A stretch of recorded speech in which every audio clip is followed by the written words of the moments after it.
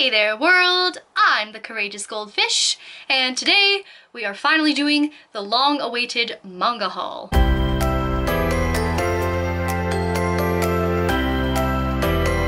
So a few videos back, I was talking about a huge giant manga order that I had placed with RightStuf, and that I was just waiting on a couple of volumes to come in and then they would ship that big giant order to me. This was kind of my kickoff board for starting my manga collection.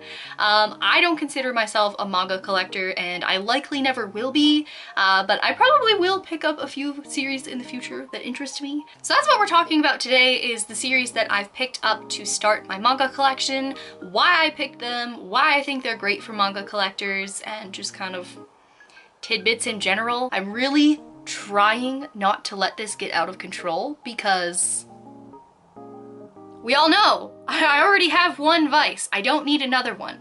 Furthermore, if you hear some nature sounds in the background, I hope you can't hear that, but if you hear some birds and stuff like that, it is way too hot in here right now to be filming with the lights and everything without a window open.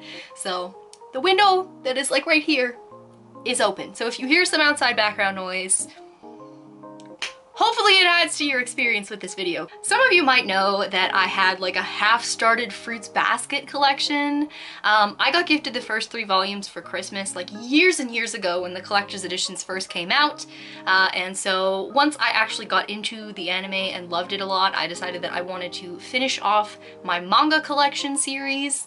So I have the rest of the volumes that I needed here. Here is the thing about the Fruits Basket Collector's Edition volumes, is that they feel so luxe. They are simple, but they feel amazing. Tactilely, they're very pleasing. The choice of like materials that they used for the outside is very nice. They feel hefty and like large, but not too large. Like some of the omnibus versions, it's just like, man, you could like, this is a murder weapon, not a book, right? These collected very pleasingly. I really enjoy the rainbow spines, especially when they're all lined up together. They just look so pretty. It's just overall a very aesthetically pleasing manga release. These are made by Yen Press and they were absolutely a way better deal to buy on RightStuf than they are for retail. So one thing that I do want to do is talk about pricing in this video. Because I'm Canadian, it can be a lot more expensive and a lot harder to take advantage of manga community like tips and tricks. So I wanted to talk about why RightStuf was the right choice for me. Number one came down to that I got free shipping on this order. The books per volume can seem like a great deal, but when you actually transfer the USD to the CAD, you'd probably be paying about the same or even more because you have to pay for shipping. But because of the way that I did it, I actually ended up paying less per volume in Canadian than I would have had to if I just went to the bookstore. Hope that makes sense. I'm gonna clear that up with like the numbers and all that. But it was cheaper for me, mostly due to the fact that I got free shipping. We'll go through the numbers and all that as I move on through series because some I got better deals on than others. For the Fruits Basket Collector's Editions, each volume retails for $20 US or $26 Canadian. On RightStuf, my price per volume was $13.99 USD. Now adding my insurance and tax together and dividing it by how many books that I had added 82 cents per volume to this order. So I actually ended up paying $14.81 USD for each volume. $14.81 USD in Canadian is $18.84. So obviously that's a difference. I ended up saving $7.16 on each volume of this series. So my overall savings for just this series alone, buying off of RightStuf instead of buying at my local bookstores, was $50.12 Canadian. As for the volumes themselves, I have volume 6, which has Kisa and Hiro on it, and it is the sunshine yellow one, which is my favorite out of the lineup. Volume 7, which has Ritsu and Isuzu, it is the green one. Volume 8, which has Kurano and Akito, and it is a purple volume. Volume number 9, which has Uotani and Hanajima on it. This one is an orange volume. Volume 10, which has Kakeru and Machi. This is a blue volume. Volume 11, which has Ren, Akito's mother, and Kazuma, Kyo's master. This one is also an orange volume. And volume number 12, the final one in the series, which has Katsuya and Kyoko Honda. This one is like kind of a greenish blue seafoam type of color.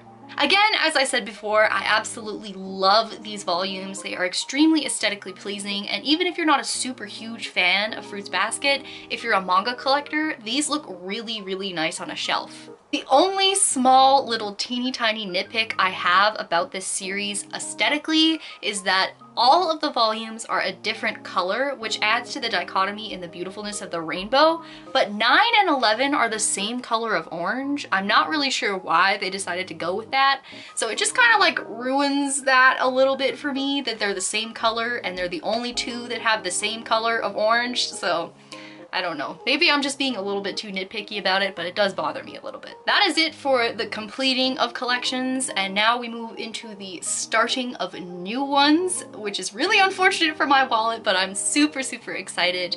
And this next series is one that has been near and dear to my heart for years. I, of course, like most teenagers in the anime community, was obsessed with Black Butler. It was a phase that I never really quite grew out of. I always have fondness for it, even though looking back on it, it is a really terrible anime and I wouldn't recommend that you watch it in the current day. But I had heard some really great things about the manga, and I loved the story so much that I really just wanted to see how it wrapped up. And already, I really want justice for this series. The manga is incredible, the art is great, the story divulges pretty much immediately from the anime plot. It is so fantastic, and I'm just having so much fun reading it. So I have the first 9 volumes here. Volume 1, which has Sebastian on the cover. I actually have the Japanese release of the first volume, which is kind of funny to like look at them side by side because it's the same art but just like such a different like experience, like tactilely. It's kind of funny. Volume number 2, which also has Sebastian on it. The thing about Toboso Sensei is that Sebastian is like her trademark character, and so a lot of the Black Butler volumes have Sebastian on the front. Sometimes you get a little bit of a treat of another character, but they're mostly Sebastian, and I'm not complaining. Volume number 3, Sebastian as well. Volume number 4, I have a button that has this cover on it for a reason. Volume number 5, also Sebastian. Surprise, surprise. Volume number 6, which, surprise, surprise, not Sebastian. This one has CL on the front. Volume number 7, which has Joker, which is our first like side character cover page.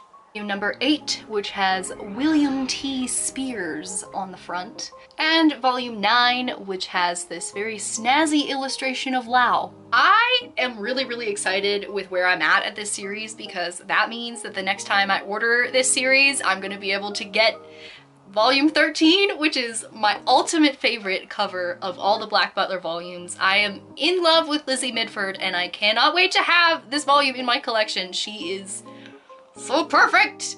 And also there's a recent one that has Ran Mao on the cover that I really like as well. It's just so cool. I am loving the newer covers. I am loving just everything about collecting the series is kind of healing that hole in my heart that I did not know was there. I would highly, highly recommend it, even if you are not a Black Butler fan from back in the day. This is actually a really good series to get into if you can get over the stigma that it has in the community.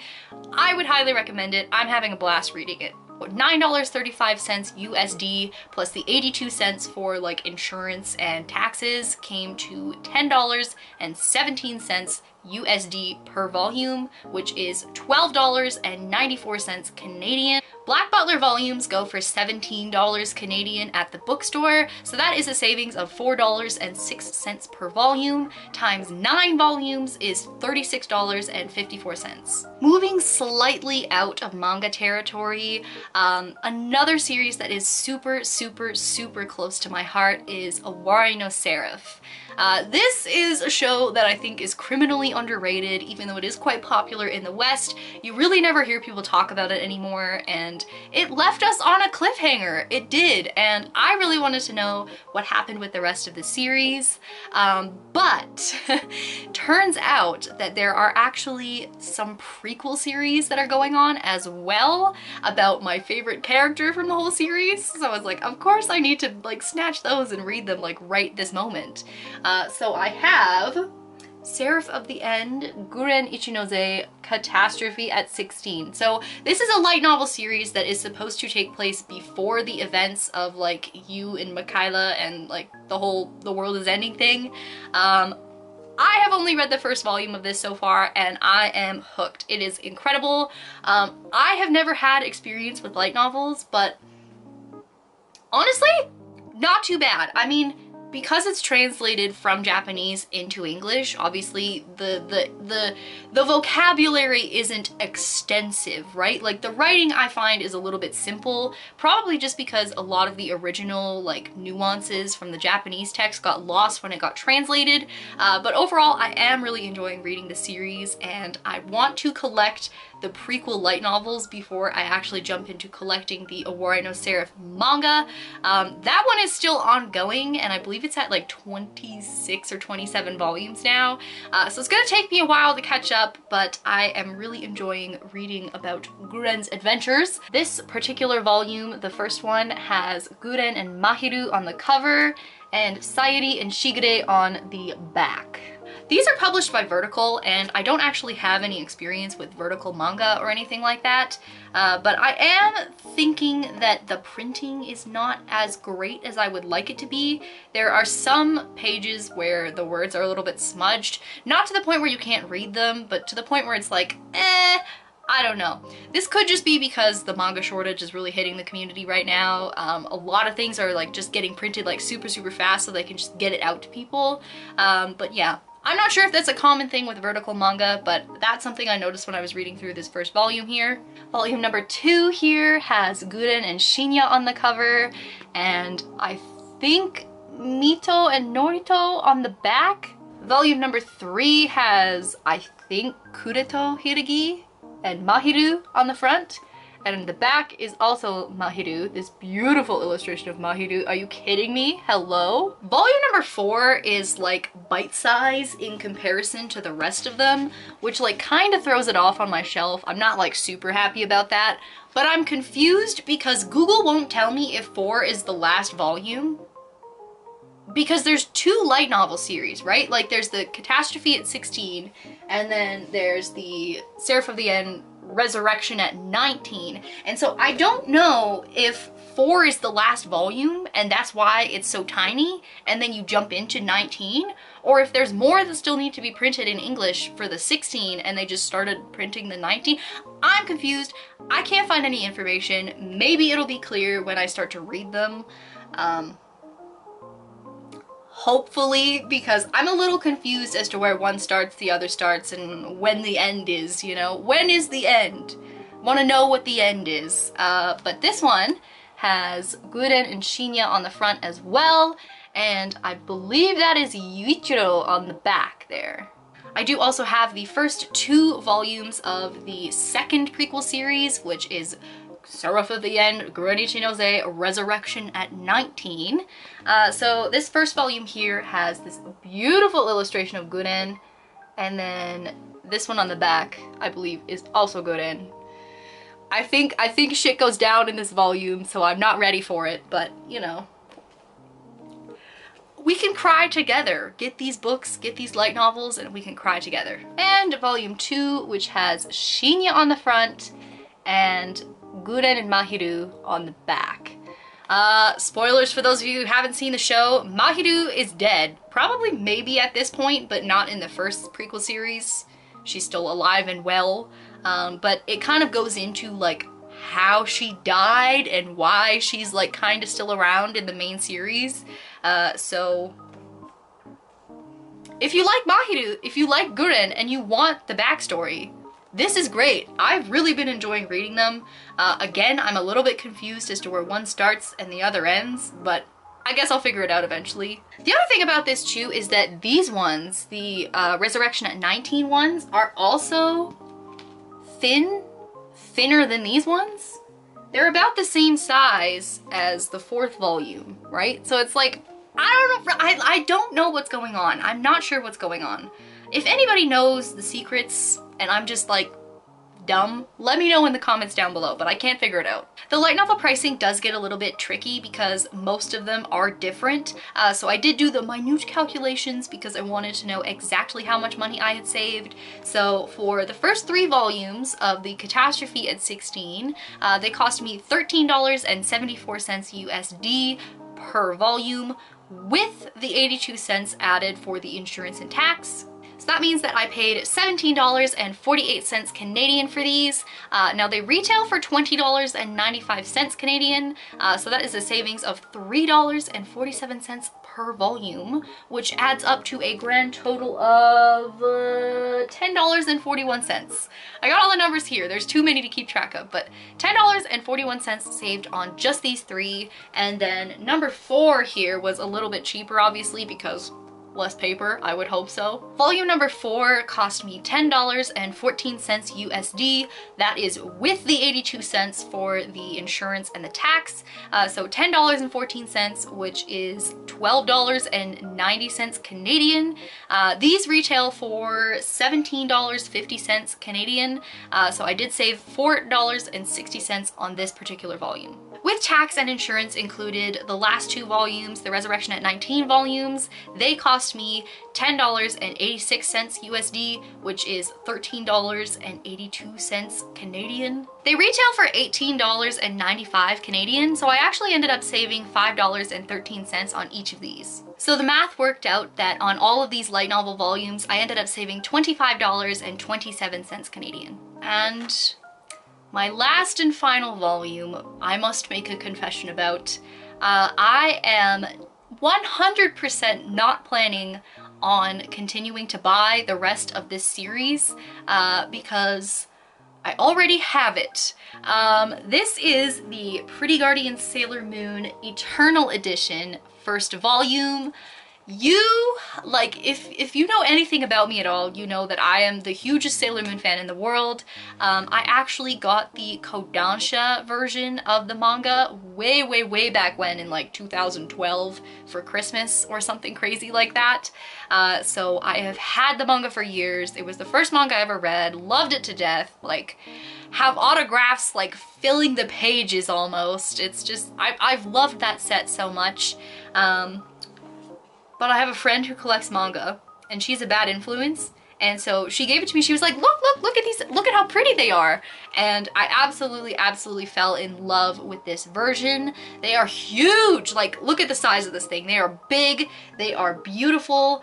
I don't need to collect the series again. I already have the manga in the Kodansha versions, but I really wanted to have this, even maybe just as a coffee table book, because it is so beautiful. I absolutely love the very Sailor Moon crystal inspired art on the front here. I'm not sure how well you'll be able to see it, but it is also a little bit holographic, which is amazing.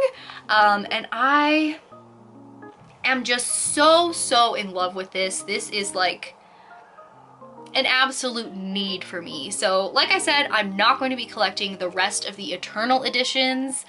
They're just coming out with a new set of Sailor Moon manga aside from this set, so like, you got options basically. I just really wanted to have this because as I was flipping through it in the bookstore, I was like, this is beautiful. Because it's so big, the illustrations are friggin' huge, and they're printed on such nice paper that it's just like such a crisp and clear image. It is just absolutely gorgeous. So I would recommend buying at least even just the first volume if you like the Sailor Moon manga, if you like the art style or anything like that. You could buy it and even just treat it as an art book, which is kind of what I did.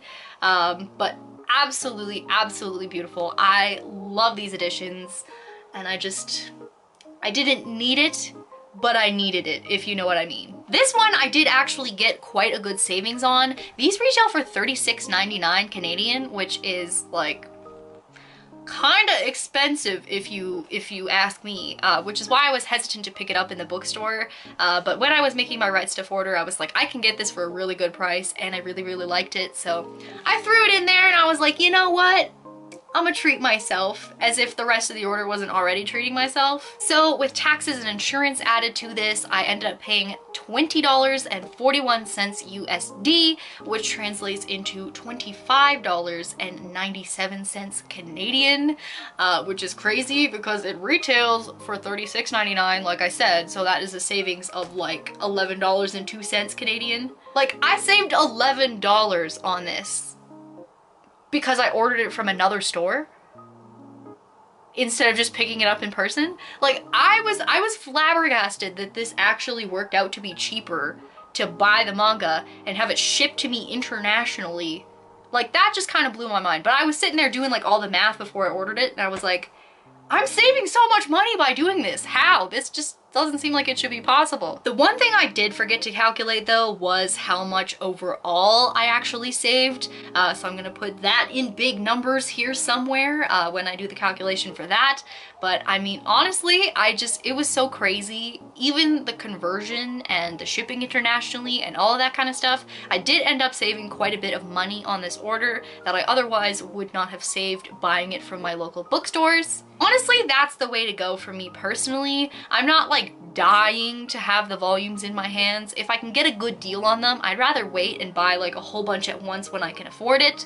That seems to be the way to go on this because I am far, far, far more patient for things when I know I got a good deal on it. But yeah, overall, I am like so happy that I am starting to finally read some of these series that I've loved forever and ever.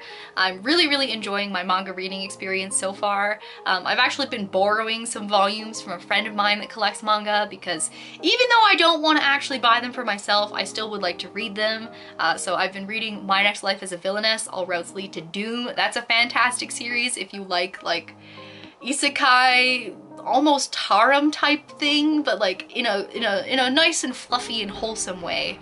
I've also been reading Spy Family because I've been really, really loving the anime, and my friend is a huge diehard fan of the manga, so she's like, you have to read it. So I have been enjoying doing it lately. I have always been someone who has loved to read, but obviously as you get older that gets harder, and I've kind of been in a slump where I like didn't read for like something stupid like years and years now. So I am really, really excited that this is kind of like getting me back into reading a little bit. So I've been enjoying that. And also, I mean, my shelves look really pretty with all these great volumes on them. So again, like I said, I'm really trying to make sure that this doesn't like spiral into an obsession because, again, we know I already have a vice for stupid things that sit on shelves, right? So I don't need another one, but we'll see how it goes, is what I'm saying.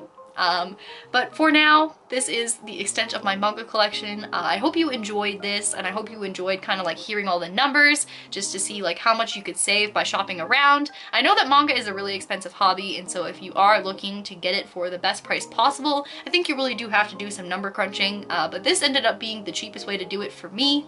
Hopefully maybe that works out for you, but if not, you can always find a cheap way to do things. Anyways, that is all I have for you today. Again, hope you enjoyed this video. If you did, please leave a like and comment down below what your favorite thing was that I picked up today. But of course, as always, thank you so much for watching, and I will see you on the flip side.